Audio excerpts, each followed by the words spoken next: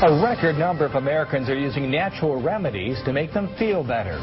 Natural supplements have become so popular, the government has tripled its budget for research into this kind of therapy. As WETM 18 health reporter Allison Walker explains, an Aloe supplement has kept one Southern Tier woman off prescription drugs for a year. Basically, everything I eat pretty much goes right through me. Imagine being in your kitchen, knowing most of the stuff in there is going to give you diarrhea. Lisa Lance has a chronic intestinal disease called Crohn's. She's taken prescription drugs to stop her from running here every time she eats. But her prescription pills had bad side effects.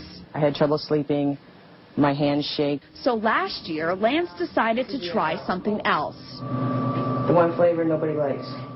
An aloe supplement. Aloe vera is a plant. It's been put in powder form. You add water and drink it.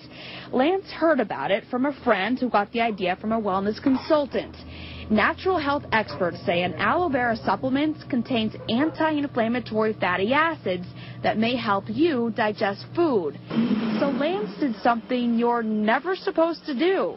She slowly worked her way off prescription pills, then told her doctor. But he let her go on without the pills. I can eat my foods now without worrying about where I am when I eat. I can do something after I eat.